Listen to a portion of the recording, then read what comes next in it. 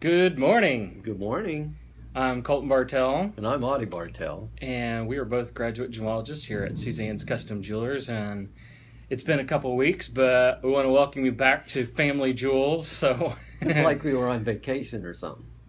yeah, but it wasn't. Yeah. So we missed the last couple of weeks, but a little bit busy, so we couldn't actually get Yeah, we to... both got haircuts. We did. That was did. probably where We had to, yeah, we didn't want to come back on here, looking like Harry and the Hendersons. Well, you got a better chance than I do. Well, I said Harry and the Hendersons. It wasn't just... So I could be Harry? No, I'd be Henderson. I'd be one of the Hendersons. Wow. Yeah, I forgot about the movie. Okay. Anyway, we're moving on. We don't have a station wagon either. No, we don't. But anyway, this week, I know we've talked about this in the past, but it bears repeating because this is a stone that we definitely need to talk about more often. We have a lot of people ask questions about. Even though it's extremely common in the jewelry industry due to its popularity, it's not necessarily the most common gemstone, but we do have a lot of people ask for it, and we have a lot of people surprised by the variety of colors. Yeah.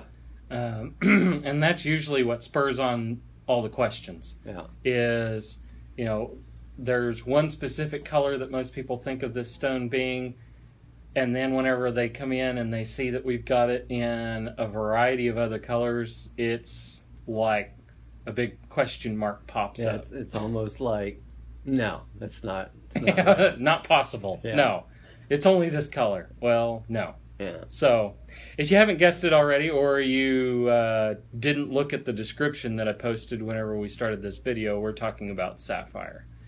And sapphire is a mineral known as corundum, which encompasses sapphire and ruby.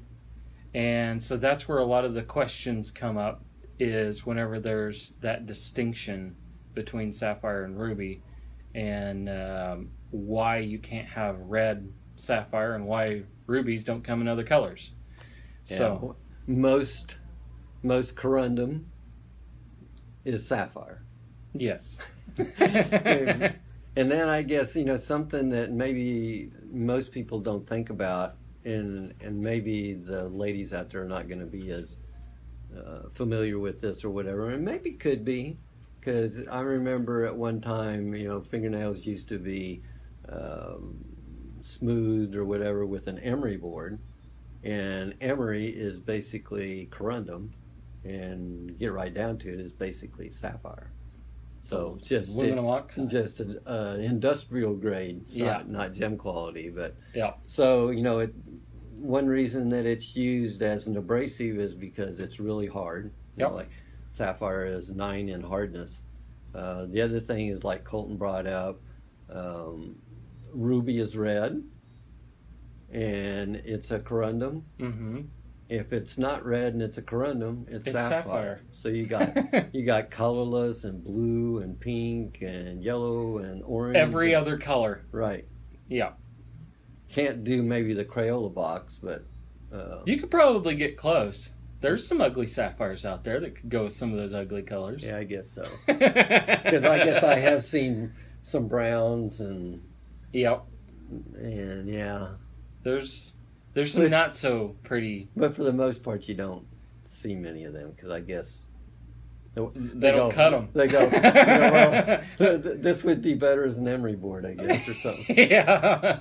Let's stick this in some sandpaper or Yeah. something. Yeah, because it's not going to sell otherwise. They're still, like some of the fancy browns, they start to get some orange in it or pink in it. Or green. Green and brown. Yeah, you get those army green colored sapphires. Yeah. Yeah. So, I think that's my customer. Anyway, while he's sorting that out, Yeah. Yeah, the sapphires come in basically every color except for red, and if it's red, it's ruby. So we're going to talk about all of the corundum except for the red. And so what we're going to show you is basically a pretty wide range of colors here that we keep in stock. Some of these are ones that have raised a lot of questions by customers when they see them, because they're like, well, what is that stone? Because, the color is just so unusual that it doesn't just automatically register to them as what it possibly could be. Probably the most obvious is that orange one.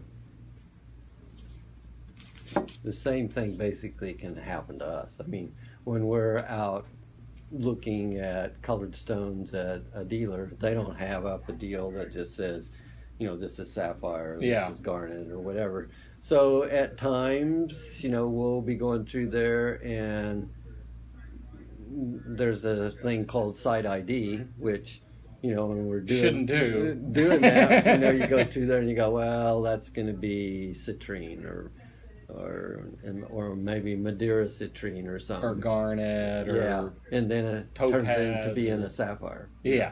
So there's in here we already know what it is. So if we had to go into someplace, another store that had something maybe similar to us, we'd maybe be in the same position. I mean, there's other stones that can look like this. Once you kind of look at them a little bit, you can kind of weed some things out. But there's sapphire is just an amazing stone. And it's everybody that's in September, their birthstone, they think of just blue sapphire. I don't know if that's the connotation that September is just blue sapphire, because I kind of go, I think you can do anything. It's sapphire. So you could actually get really, really colorful with it. You just can't go red. Get close. You get really close. So let's show maybe some of these. This is we'll just start out with what everybody thinks that it's supposed to look like, and again, I don't know whether I can get how close I can get. You're pretty close. So that still works. Yep. So this is a blue sapphire, an oval. It's a little over a carat, I think. And it's not on there. But I think it's a little over a carat oval. And then we've got like this one on this men's ring. That's a little more unusual shape for a sapphire, because that's like a princess cut or square. It's a square step cut. Yeah. And then we can get into a little more bizarre color, I guess. This is yellow sapphire. Yeah, almost a golden. Almost got a little bit of a orange to it. Kind of. What's really nice with sapphire, though, is with all these colors, when they're cut well, they're all really bright. Especially, some of the yellows and the oranges that we've seen, they are particularly bright.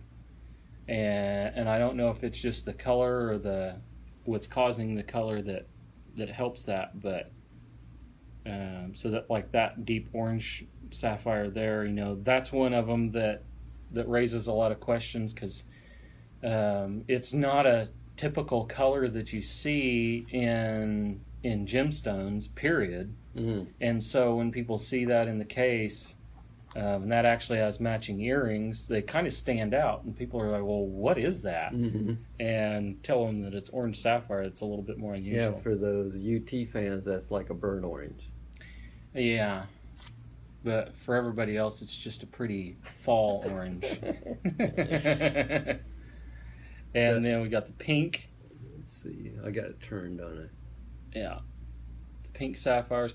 And again, like every episode, our lighting is not incredible, and neither is the camera, but it's a little bit. This one actually has a little bit of purple. Little purple modifier to it. And actually, you get a little bit of a blue overtone, which is kind of weird too, but kind of cool looking. So it's a purplish pink with a blue overtone. It almost sounds like I'm describing a pearl or something. Yeah, but it's really cool. Something. It's got that. If you look at it, you just kind of feel like it's got a little blush of blue sapphire. So my pets there. These, they may be a little bit more difficult to see, but they're little stars.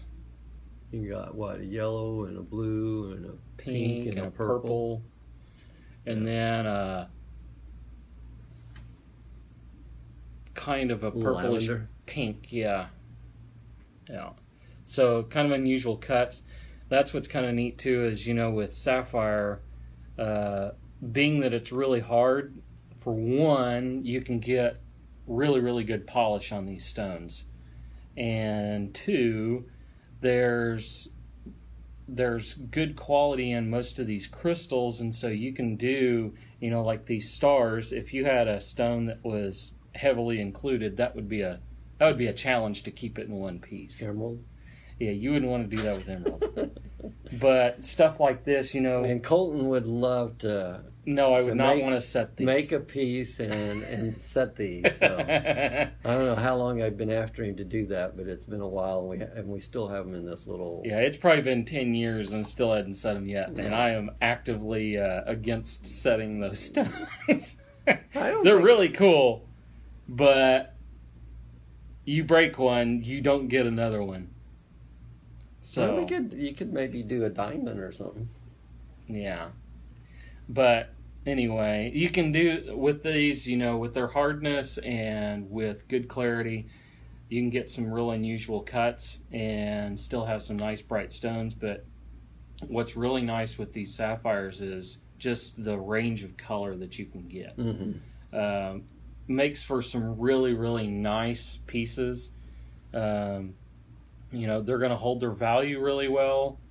They're going to hold up to wear really well. So these make for a really good heirloom stone too. So for jewelry that you're wanting to pass down through the generations, sapphire is a really, really, really good option, especially in colored stones, for doing that, and make for really good designs.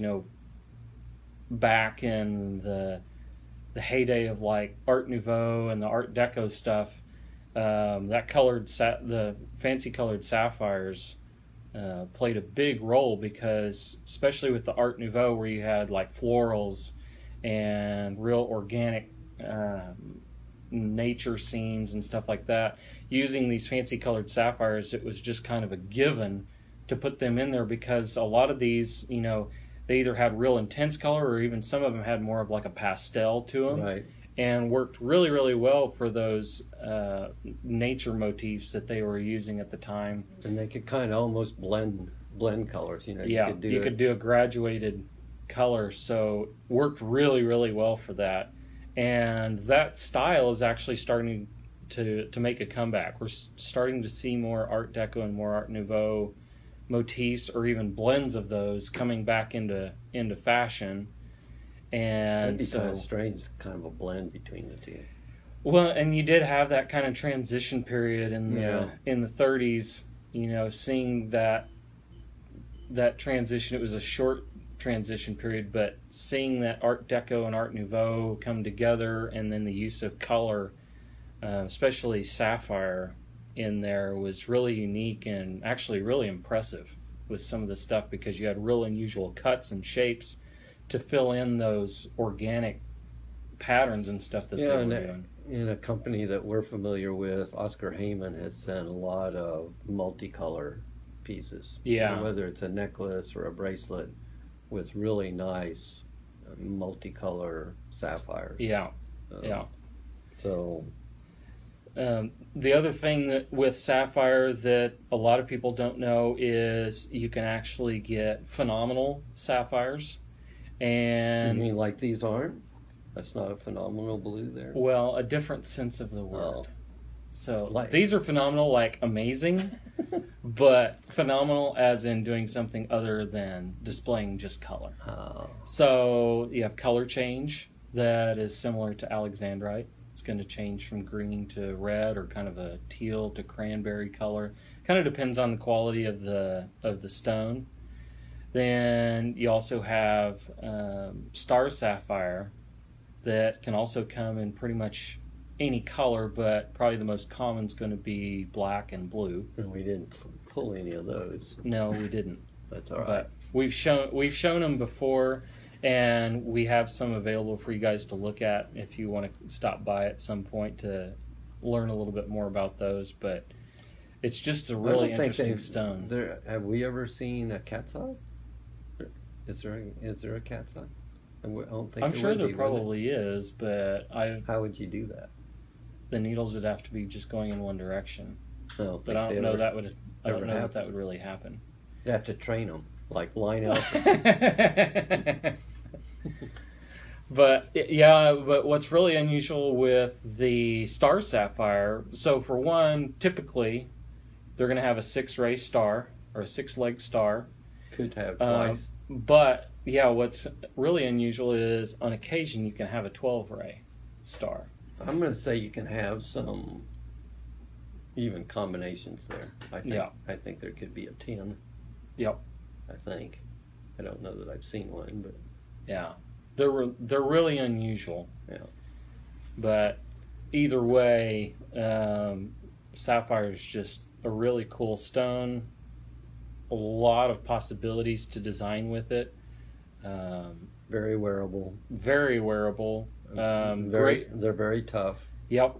Great stone to put in pretty much any application, jewelry application, because they wear great on as a ring. They're very, like you said, tough and durable. So they're very resistant to scratching and chipping and breaking. And then very heat resistant. Yeah, even in repair work. Yep. You know, we don't use a torch anymore, but you know, there at one time, ruby, sapphire, and diamond were the only ones we could retip on with a torch. Or for most cases, that was the only ones that you could size the rings to with the stones in place. That's true. Now, you know, with the laser, we can pretty much do that with any of them. But sapphires are just really resilient, and so you know, even in repair processes and stuff like that, sapphires hold up really, really well. And so it's just a great stone for wearability and longevity. So,